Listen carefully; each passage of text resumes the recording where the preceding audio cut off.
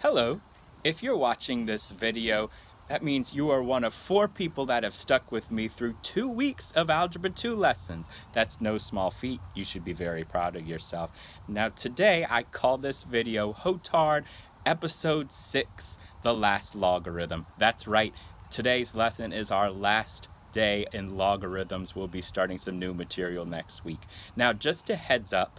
All right, before we start this lesson, I posted in Moodle, a 6.6 Practice A worksheet. Before we get to the new content, I want you to take a moment, pause the video. I want you to try the first 7 problems on that worksheet. It's just a review of what we've done the past 2 lessons. And then make sure you can do that, check your answers. And once you've done that, come back and we will start the new material. I hope you enjoyed that. Today we're going to be solving logarithmic equations. That's equations that have log in the problem. We're also going to be identifying what's called extraneous solutions. We'll talk about what that means in a minute. Now, before we get into solving the equations, very quickly, if you recall, the end of the third 9 weeks, one of the last things we did was graphing these logs. Now, first of all, remember, if they don't put a base on the log, you remember what base is right there? It's base 10. All right, and I told you when you're graphing logs, you don't actually start with the log. You start with the inverse of that, just the exponential function, 10 to the x, and you make your table from that. Remember what our nice 3 easy numbers to plug in for x for the exponential functions? It was -1, 0, and 1. So 10 to the -1 is 1/10. 10 to the 0, anything to 0 power is 1. 10 to the 1 is 10. But we didn't graph this, though, because that's the exponential function. You remember what you did with that function? In order to get the log, the inverse, we had to flip the table. So the log base 10 of x, the table would look like this. It'd be 1/10, -1, it'd be 1, 0, and 10, 1. So when we plot this, I'm just going to draw a quick sketch right here. 4, 5, 6, 7, 8, 9, 10 out there. All right, and then a couple tick marks. So we have 1/10, -1, almost on the y-axis. We had 1, 0 right here, and way out here, 10, 1. It looked like this when we connected our dots. Remember, it had an asymptote. You don't touch the asymptote.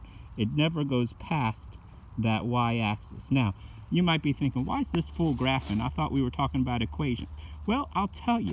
If you look at this, the domain, it doesn't go forever both ways. The furthest left it goes, it gets really close but never touches what number?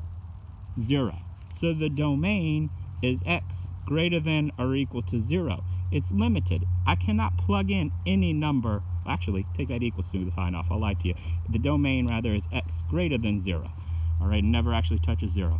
Since I cannot plug in any number for x, the domain is limited. That means when we solve these log equations, we have to check for what's called extraneous solutions. E-X-T-R-A-N-E-O-U-S. Extraneous solutions. What that means is every once in a while, not that often, but every once in a while, when we're solving these problems, we work it out, we get an answer that doesn't actually work in the original problem. You have to go back and plug them in. Just make sure you're not getting a negative number or a 0 inside your log when you work it out. So let's look at how do you actually solve these. I actually want to start with example 2 first, then we'll come back and do example 1. So example 2, this one I have log base 3 on both sides of the equal sign. All right, so if you look at this problem, what equation do you think I'm actually solving here? I'm solving 2x minus 3 equals x plus 4. Since I have logs on both sides of the equal sign, I could just basically ignore them, take them off. I'm going to be solving 2x minus 3 equals x plus 4. And I'm just going to get my x's together, just like every equation. Subtract x, that gives me x minus 3 equals 4. And then add the 3. It's going to give me x equals 7. So before I say, yay, I got my answer, and I go on, I just need to make sure that when I plug this answer in, that it actually works, that I'm not getting negative numbers or 0 on either side of the equal sign. So if I plug in x in 7 for x, 2 times 7 going to give me 14, minus 3 going to give me 11. I'm okay over here. 7 plus 4, I'm getting 11. Got the same thing on both sides of the equal sign. I'm good. X equals 7 is the answer. If it doesn't work, then it's an extraneous solution. You would say no solution to that problem. But it does work, so we're good. X equals 7. Now let's go back and look at example 1. This time, right, if you notice, it's not the same thing as example 2. Example 2, I had logs on both sides of the equal sign, so I could just take them off. I cannot do this here. Do not solve 3x minus 1 equals 2. I have log base 4. I need to get rid of this log. Now, just like with the exponential functions, we could take the log to undo the exponential function. Here, we've got a log function. We're going to take the exponent to undo that. I'm going to do everything with a 4 base on both sides. Basically, I'm going to do 4 to the this power equals 4 to this power. Again, the reason I do that is because the exponential function and the log function, they undo each other. They're inverses of each other. They cancel out. So that leaves me with 3x minus 1 equals, but it doesn't equal 2. It equals 4 to the 2 power, 4 to the second power. All right, so one more time, whatever the base is, I put that base on both sides. And I make what's written in the original problem just the exponent. So now I'm going to solve that. 4 squared is 16. 3x minus 1 equals 16. And solve that equation. Add the 1. Got 3x equals 17. Divide by 3. We got x equals 17/3. And again, I just need to make sure when I'm plugging this in that I'm not getting a negative number or 0 inside the log. So I'm just really checking this part of it. 3 times 17/3. The 3's cancel out. That just leaves me 17. Minus 1 will give me 16. Getting a positive answer right here. I'm okay. All right, so now at this point, I want you to pause the video, open that 6.6 practice A page back up, and I want you right now just to try problems 8 through 13. Problems 8 through 13, try to answer those, check your answers on my key, all right, and then come back and we'll do the last 2 examples. Did you do it? I hope so. Okay, so now let's look at our last 2 examples, example 3 and 4. All right, example 3, just a heads up, example 4 is pretty quick, example 3 is going to take a little bit longer, just to give you an idea of what's coming up. Now, example 3, what's different about this problem? I have 2 logs on the same side of the equal sign. So I'm going to have to use those properties of logs that we learned last week. I need to combine these into one log. Remember, if you have log of something plus log of something, if it's addition, you could turn it into what kind of problem? Multiplication. I can rewrite this as log base 2 of x times x plus 2 equals 3. If that just blew your mind, go back and look at that lesson we did last week on expanding and condensing logarithms. Condensing logarithms, how we had log of something plus log of something turn into log of something times something. All right, so now I can solve this just like I did the example 1. I have log base 2. I need to get rid of that, so I'm going to put a base of 2 on both sides of the equal sign. I'm going to make this 2 to the log base 2 of x times x plus 2 equals 2 to the 3rd. And again, the reason I do that, the 2 and the log base 2 cancel. I'm left with just x times x plus 2 equals 2 to the 3rd. Now, what is 2 to the 3rd? Is it 6? No, it's 8. So I've got x times x plus 2 equals 8. And let's go ahead and distribute this x. It's going to give me x squared plus 2x equals 8. Now, if you recall, we did this a whole lot in the fall semester when we had x squared in our work. We had a few different methods for solving. All right, quadratic formula worked every time.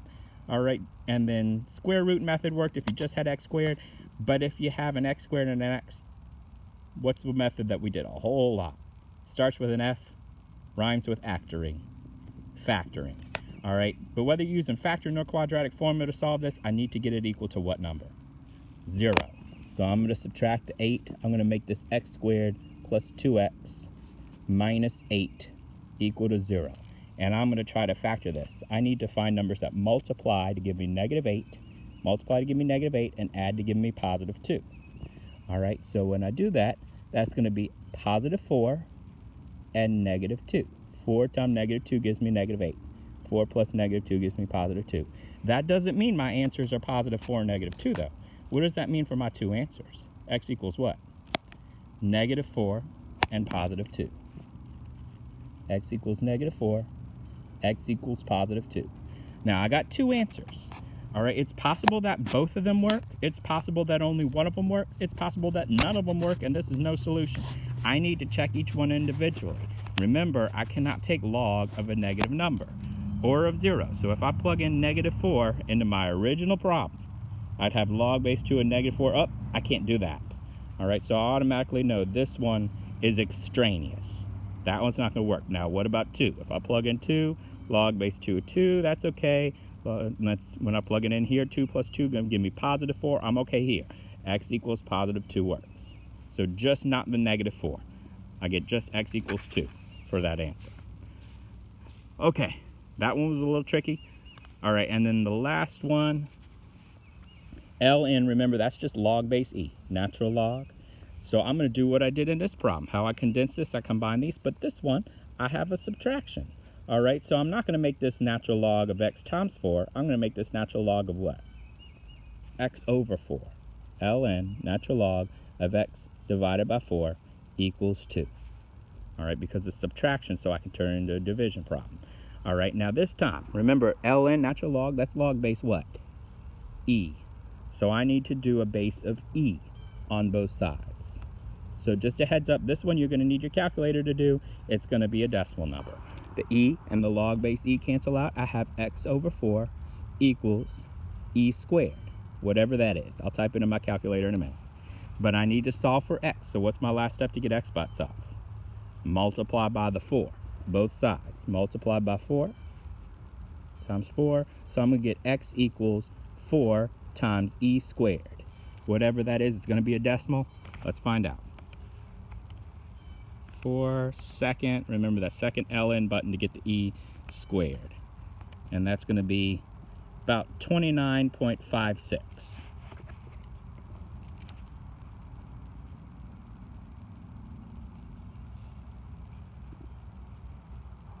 All right, and that's the lesson.